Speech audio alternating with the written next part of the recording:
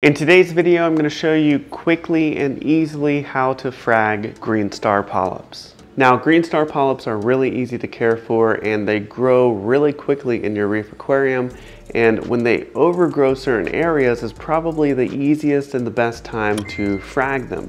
Okay, so here's the section of green star polyps that I have right here, and we're going to take a look at how they are growing. And then we're going to look at how we can frag a piece of these green star polyps, and it's going to be pretty quick, pretty easy.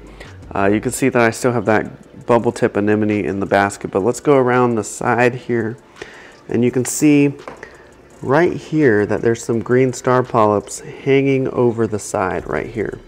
And you'll notice that they're not really attached to the rockwork at all, but they're just kind of growing out and over.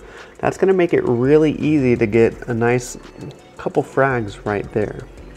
Now, before we get in there and start fragging the green star polyp, there's a few tools that we're going to need. The first tool we're going to need is some bone cutters right here, and if you don't have a pair of these, it makes it real easy to frag, especially some of the more softer corals. It makes it real easy to get in there and really snip off a piece of coral and make a frag. So I'll leave a link in the description below on where I got these and where you can pick up your very own bone cutters to start fragging corals. Now, the next tool that I'm going to use is some powder-free nitrile gloves. These are latex gloves that you can put on to try and keep the water off of your hands. I mean, you can use these if you're fragging zoanthids or something like that. You can probably use a little bit more caution, but with green star polyps, if you don't have these, you'll be just fine. I just like to use them when I'm putting my hands in the reef tank. And another tool that you're absolutely going to need is some super glue, some gel super glue that contains cyanoacrylate. You're going to use that to glue down your fresh green star polyp frag to a frag plug. Okay, so I'm going to try to get in here with the bone cutters, and you're just going to get in there and snip off a piece. And so you can see how this right here is pretty much a nice soft mat of green star polyps. So it's going to be easy to take these and snip it right off.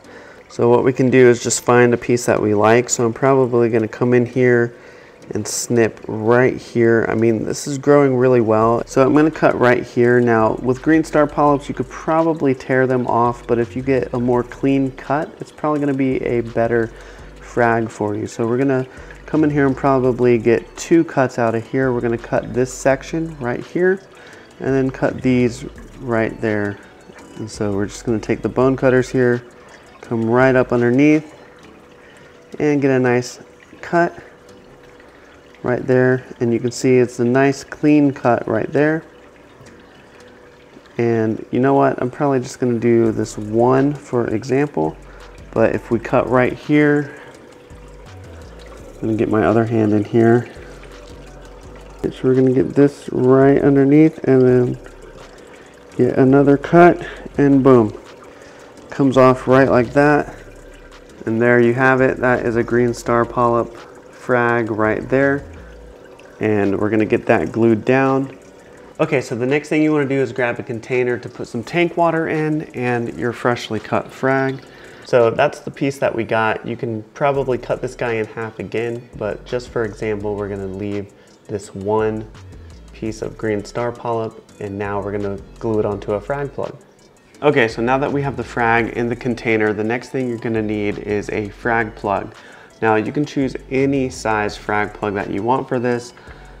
In this case, I am just using a frag disc, since this is a green star polyp and its growth pattern pretty much will cover this frag plug and end up growing over anything that we put it on. I'm just going to put the plug right here on this disc. So it's really easy to do. All you need is some super glue like we talked about a little bit earlier. Make sure it contains cyanoacrylate, and we're just going to glue it down to the frag plug. Okay, so we're going to take the bottle of super glue. This one I've used quite a bit, so I'm just gonna shake it up a little bit, try to get that glue going, and then what we're gonna do is take our frag plug here and we're gonna apply a generous amount of glue to the frag disc Okay, so we're gonna try to apply a good amount of glue right here. And to be honest, for the frag that we cut, that's probably good enough. So what we're gonna do is take the Green Star Polyp and we're gonna put it down right on top of the glue there. So there you have it. That is a freshly glued Green Star Polyp onto this frag disc here. The next thing to do is to take this and dip it back in your tank water. That's going to set and activate the glue, and that helps it cure a little bit faster so that it's stuck down to the frag plug. You can see that it's not going anywhere.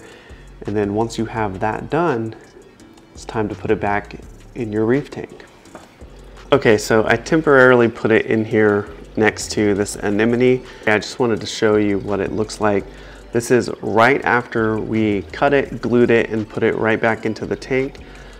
You notice it's gonna take a minute for it to open because it's processing that you just cut it off of the main colony. But you can still see that there's some Green Star Polyps kind of hanging out and coming back out to the light.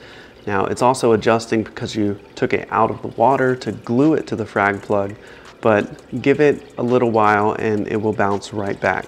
Now, once you've fragged your Green Star Polyp, it may take a day or so to recover, and some bounce back a lot quicker than that, sometimes within the same day. Green Star Polyps are very resilient, and like you know, they're super easy and they grow really quickly. But once you have your frag, you can either put that somewhere else in your reef aquarium or offer it up to one of your friends that's also in the hobby, or some hobbyists make it a little side income selling coral frags on the side. But if you enjoyed this video, I made another one that I know you're gonna love right here, so click or tap your screen to check out that video. Thank you so much for watching, liking, and subscribing, and I'll see you in the next one.